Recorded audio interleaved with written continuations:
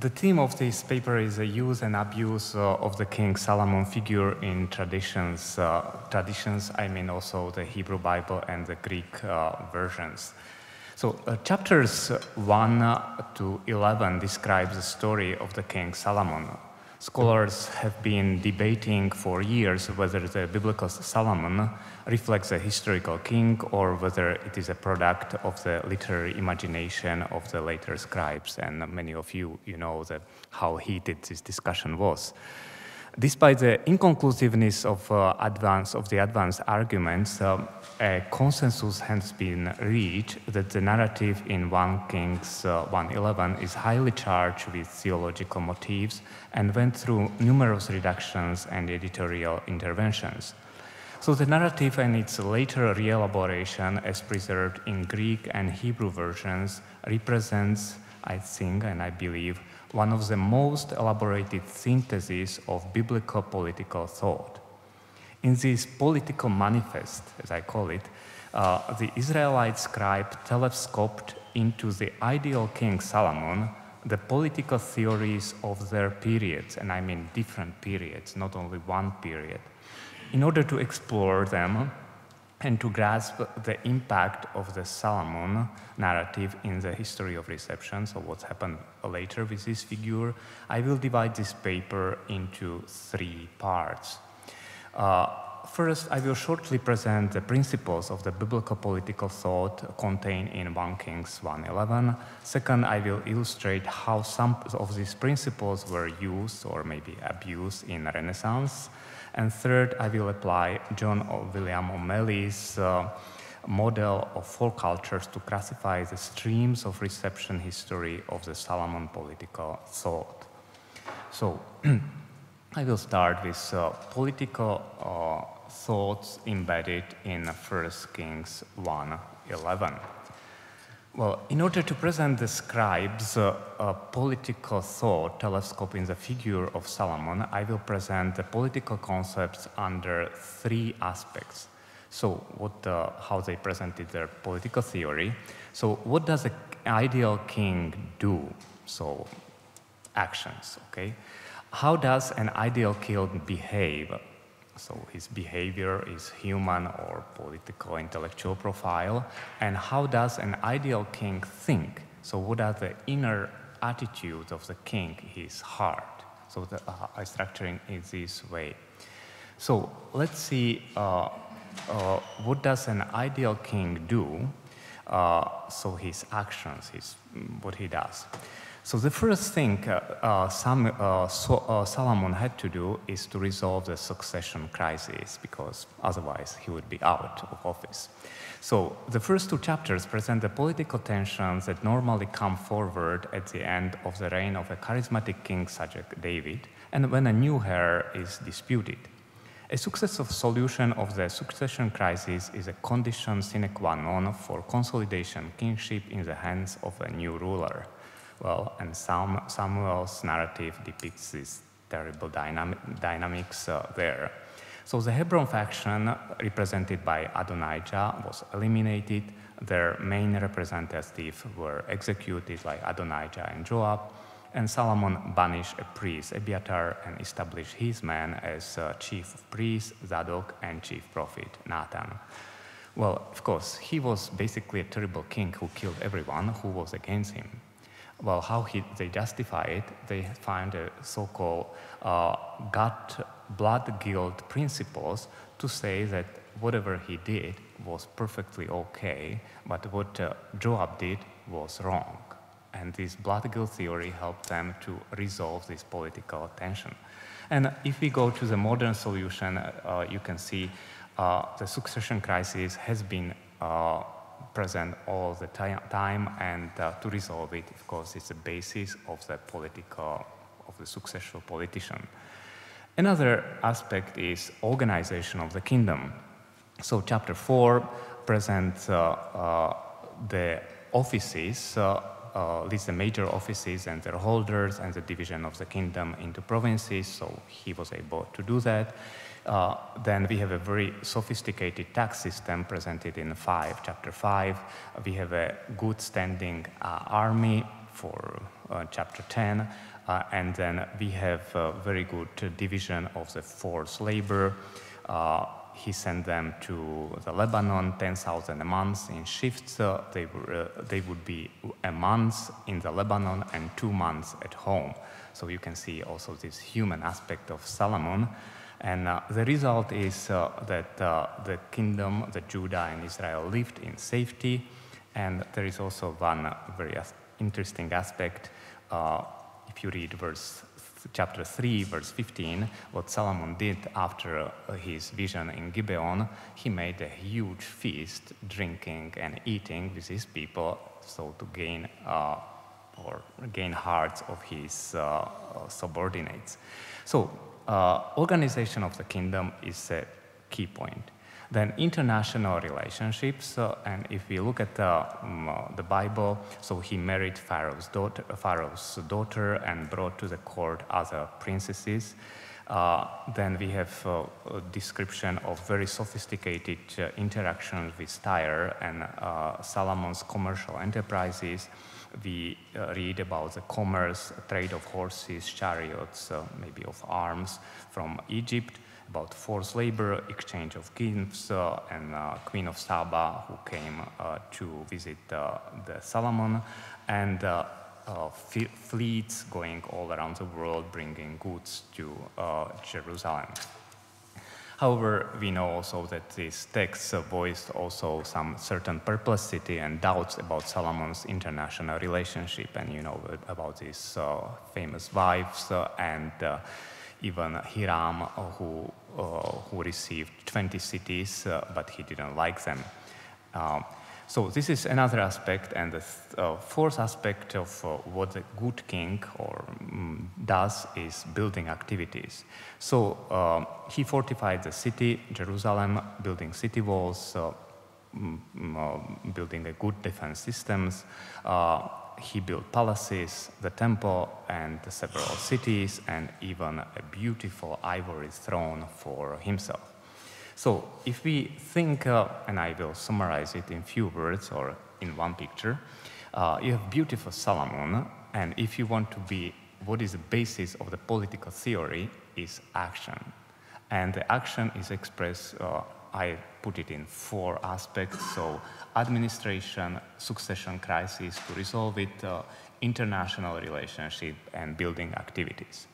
So this is what, according to this political theory in 1 Kings 11, a good king does. So another aspect is how does a good or ideal king behave? So what is the profile of a good king?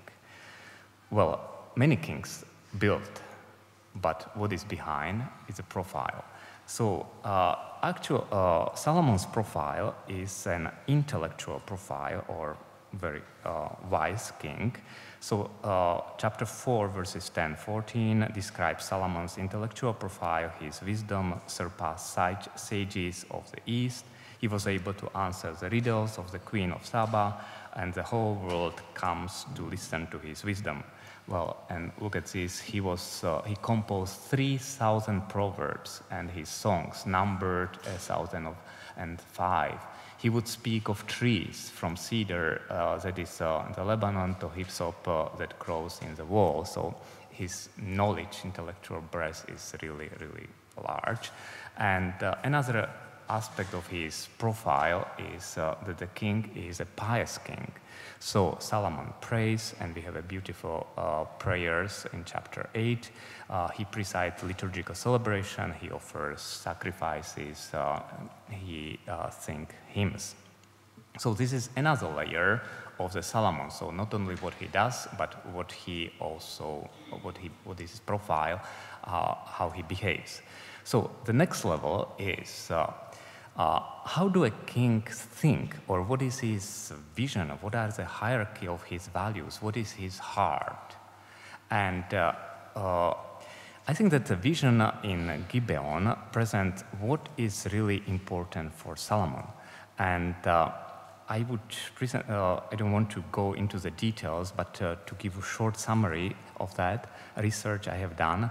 So the first two chapters, 1 and 2 of Kings, present a subtle critique of Saul-David models of kingship. And in chapter 3, presents Solomon as a model of a new king and ruler.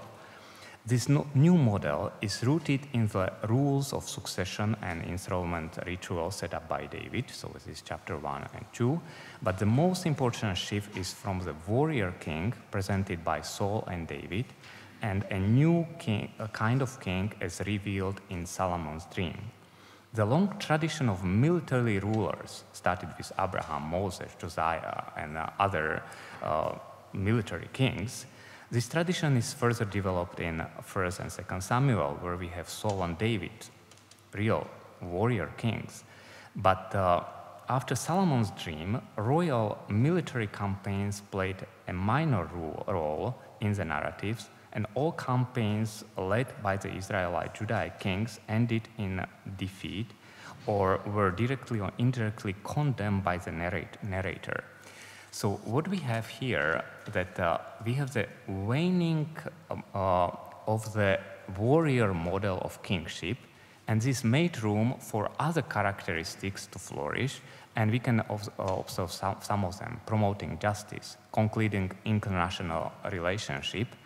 But these elements represent the basis of the political theories that heavily influence the future generation. And these aspects of the new kind of ruler are strictly linked with, in the biblical narrative, with listening heart, with discernment, and with good judgment.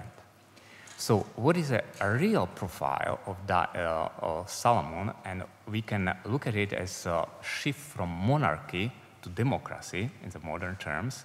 This happened in chapter 3. Shift from warrior king to a king who is a judge, a king who is discerning, who is a prince of peace, as it is interpreted in books of Chronicles. Well, so if we now look at this model, and I presented it in this way, what is the deepest motivation? So the deeds, this is the external expression, the profile, intellectual and pious king, but what is really hard, what is coordinating or integrating everything, according to 1 Kings 3, is listening heart, judgment, and discernment. Now, just to wake you up, a couple of profiles of modern leaders. So we have, for example, this man. He has certain profile, okay? Then you have this man. He has a different profile. You have this man, another profile. You have Mandela, different profile. You have the Pope Francis, and you have this man. So if you look at these people, each of them, they have very different profiles, but all of them they built, they have international relationship and other aspects. So now if we translate it into ancient Near East, and I pick up a couple of pictures, as the painters presented what is the heart of a king. So look at Solomon. Who is there? He's almost a high priest, building the temple. If you look at this man, David is an artist. If you look at Saul, he's a warrior. If you look at Josiah, he's sort of religious fanatic, killing everyone. So you have this kind of presentation. This is artistic presentation. Doesn't mean that it's a reality. But how you define the profiles. So in order to define the profiles, I picked up the theory of John William O'Malley of 4 cultures. Without entering into the detail, it's a fantastic book. It's a synthesis of his almost 40 years of scholarship. He's a Renaissance historian. And he presented, he divided history, or how history is governed and what happened there, into 4 cultures. So the prophetic culture is a culture where you have someone who is, you are good or bad. There is nothing in between. You are with me, and if you are not with me, you are against me. You are Christ or you are Antichrist. And my authority comes from God. And there is no questioning whether you have good reasons or, as you said, that good argument for Torah. Who cares? I have inspiration from God. Then he speaks about academic culture, so arguments and proofs. But what is important for us is a humanistic culture. A humanistic culture, according to John O'Malley, is very different. Well, you're right, but also I am right. Let's find a common ground. What is common good? What leads to something like to inspire some people? And we don't speak about the arguments. We speak about heart, motivation, poetry, literature, and this is a completely different world.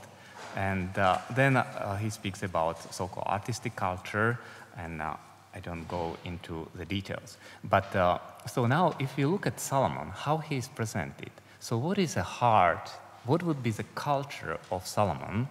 I would call him a typical humanist king. Because what is the basis of the humanism was discernment, good judgment, distinction between good and evil, and Solomon is presented in this way. Now, if we look at what's happened with this figure later on, I would present a Solomon narrative was adjusted in the High Renaissance, and I picked up this man, Gran Cardinale Alessandro Farnese. The reason is very simple, because those of you are living in Rome, you know who sponsored Chiesa del Gesù, who is a basic church of the Jesuits, and I'm a Jesuit, was Alessandro Farnese. In good or in bad, he was our basic sponsor. So let's look at him. So Alessandro Farnese was a great religious prelate and at the same time a worldly humanist. Without exaggerating, we can say that he was the most important politician, diplomat, and humanist of the 16th century and the richest person in Rome. And these are some biographic data.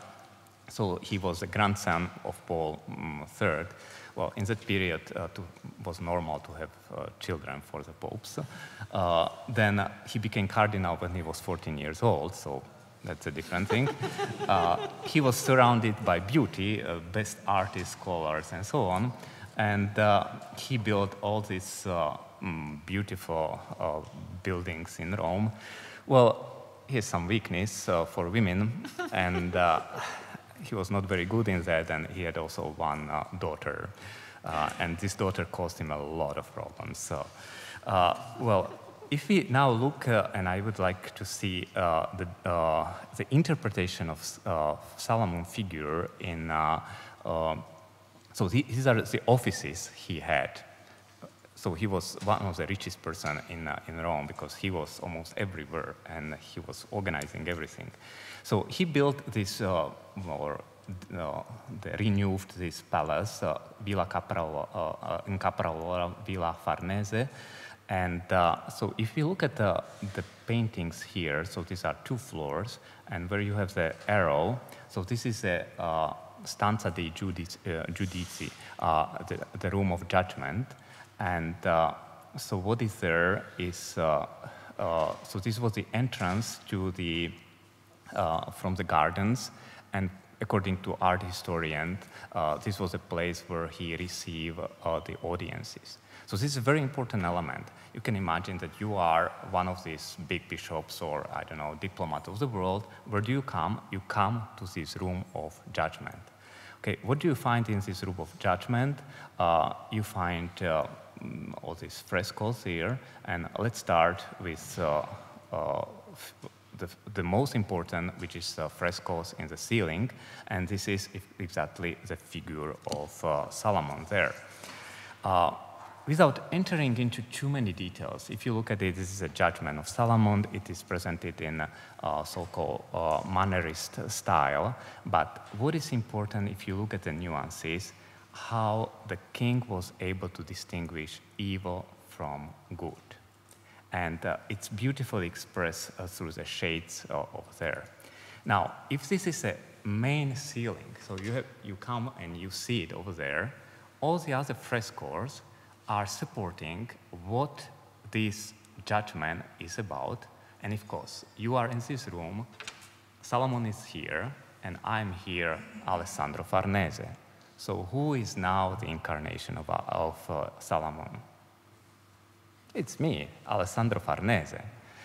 So this is how he presented himself, and so a couple of things we can see how, for example, what does it mean to be a good judge? Like Moses distributed offices, and he was the highest judge, and also Alessandro Farnese was the highest. He distributed offices. Or what is very important is this fresco when what is he distributing? Like Aaron was distributing offices and priests, so Cardinal Farnese had to distribute the offices in the church. And if you look at the heads, so all of them are heads of Aaron, but one, I hope you can see it, and he's a bishop head. Then if you look at the next fresco, we can see how Alessandro Farnese was building churches and building projects, exactly the same what Solomon was supposed to do. And then if we look at the next frescoes, we can see the details of David, who was reproached by Nathan, and who killed Amalekite. So he was supposed to find also all these hidden intrigues, and Alessandro was very good in that. So if you look at the next picture, we can see that Solomon was a model of the humanistic culture. So what was the integrating element of Solomon was basically his heart, discerning heart, and it was expressed through intellectual profile, piety, and of course in his deeds. If you look at Alessandro Farnese, he completely accepted this model. He became this kind of humanistic king, and the central point was this listening heart as good judgment, as Solomon had. Of course, it was expressed through his intellectual profile, and if you look Caprarola and the people who were there, he was in touch with the best scholars of the world, best artists, best humanists of that world. And you can see it, for example, in his composition of the room of the maps. And what he did was also excellent administration, building activities, international relationship. He was the one who coordinated the peace between Charles V and Francis I. So what we can say that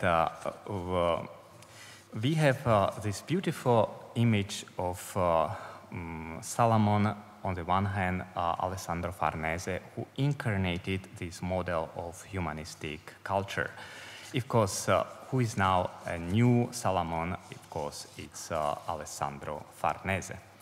So now, if we go to the next step, I would show that this history of interpretation of Solomon you can find different models how Solomon was interpreted. And I gave you a couple of examples, like, for example, Robert of Naples, or the trial of witches in Salem was inspired by Solomon's trial, and the Mughal Empire or other paintings were inspired by this Solomon's picture. And we can see how, if you allow me to divide it in, as a prophetic culture. Prophetic culture meaning that good or bad. And if you are not with me, you have to die. And for example, Crusaders, and we will hear about it, the whole reasoning behind was also supported by Solomon. And we have the documents and paintings for that. On the other hand, we have a humanistic interpretation of Alessandro Farnese, and we can find also this academic culture and artistic culture. So my conclusion is that Solomon presented in the Bible over the centuries of interpretation as we have it in Hebrew and Greek texts, was charged with certain presentation, certain political thought.